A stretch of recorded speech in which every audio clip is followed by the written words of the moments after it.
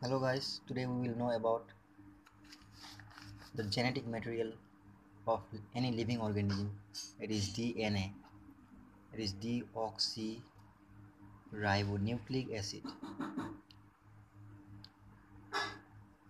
It is a very essential component of any living organism because that is why actually it is known as genetic material. Genetic material. Actually it is a very small molecule, and where it is found actually it is found in any living organism.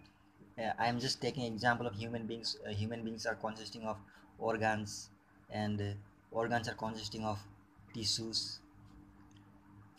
In tissues, actually tissues are made up of cells. I am going to depict a picture of a cell which is consisting of a nuclear membrane. The outer part of the nuclear membrane is called a cytoplasm, where Golgi bodies, mitochondria,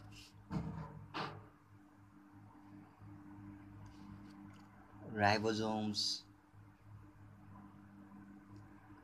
endoplasmic reticulum, which is associated with the nuclear membrane, etc. These are found, and inside this nucleoplasm, the a structure, actually a zigzag structure called chromatin, is found. Actually, what are they? Actually, these chromatins are chromosomes which are supercoiled in a supercoiled manner. When when we reverse these supercoiled structures of chromatin, we get a double helical structure which is known as DNA. That is deoxyribonucleic acid, which is the genetic material of any living organism.